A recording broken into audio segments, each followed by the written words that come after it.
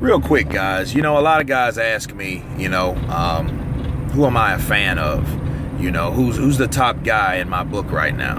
And then, everyone's like, you're either a Golovkin fan or you're a Canelo fan or you're this, you're that. Mayweather, Ward, Pacquiao, Kovalev, like all these premier fighters right now, so even though Mayweather is retired, it doesn't really matter because you'll always be a fan of Sugar Ray Leonard or Sugar Ray Robinson or Duran or Hagler, and they've been out of the game for a long time. The point I'm trying to make is you're either on one side or the other. So since you're only on one side or the other, it's one of those situations where I'm a fan of, when someone asks me, are you a fan of Golovkin? I will tell them yes, but for many reasons and for not the same reasons than other people are. I'm a fan of Golovkin simply because Golovkin was a guy that fought his way to the top. He didn't need any help. You know what I mean? He did everything. He knocked out everyone. There was only 3 guys that escaped the ring without a knockout. So only 3 guys have made it that far, and, congrats to them. However, Golovkin, he's one of those rugged fighters. He's a savage beast. He doesn't do anything. He's never one of those fighters that you'll see him do something in the ring and you're like, man, that was pretty. No, he's not that type of fighter. You can box Golovkin all day, but his strengths are he imposes his will and his pressure. So if he had anything at 110%, that would be cutting off the ring and applying his power to where it needs to be applied, So, because he will catch you and he will run right over you. He's definitely a lichen. He's not a vampire.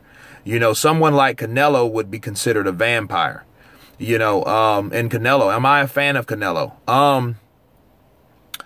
I like his boxing ability. I'm not a fan of his simply because of a lot of things that he has too many X's on the side, and he has been catered. And it really, I would be a fan of Canelo if he wasn't so catered. He lives in too much comfort for me as a fighter, because my idea of fighters, I understand he's the creme de la creme.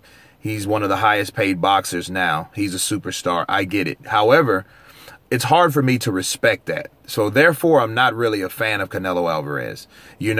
Can he box? Yes. Is he an underrated boxer? Yes, he is. Is he an overrated boxer? Yes, he is. He's a good counterpuncher. He has great punch variety. He's never been down. He has a solid chin. He can sell tickets. And the thing is, I like to see a Canelo fight, but it's like, it comes to the point of boxing now. Boxing has to be resurrected, and it's going in a good direction. But it has to be one of these situations. It has to go into the direction of best fighting best fighters. Not a good fighter versus a mediocre fighter, and you already know who's going to win.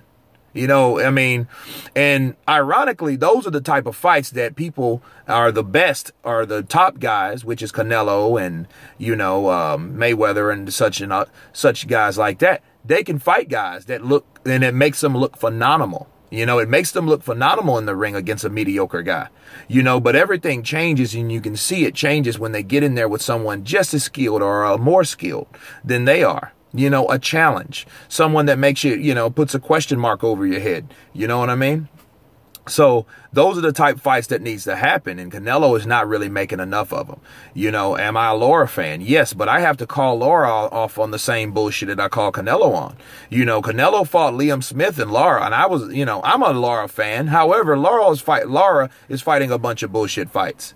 He's talking a lot of trash and he's not really putting out. He's not, his actions are not matching up with his words, so him and Canelo are in the same boat with me.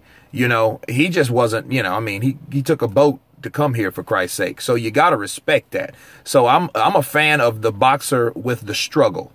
That's what I'm a fan of. So any fighter that I read about, that I hear about, that had came from poverty, adversity, that's who I'm a fan of. That's what really, gets my antennas going. Like, whoa, okay, this is really interesting. This guy has a story. He has, he has a testimony. You know what I mean? So, like Vinny Pazienza, it wasn't the fact that he was just this great fighter, it's the fact of his testimony, right? One of my favorite fighters is Mickey Ward, but he's far from the best. So it's not my idea of my fans wouldn't come from how good they are. It's how good they took adversity and still kept moving forward, right? So, you know, those are the people that are the boxers that I am a fan of. So as of now, you know, I'm a fan of Rigondeaux. I'm a fan of Golovkin. I like Ward's story, you know. I don't like how the decision went as of late.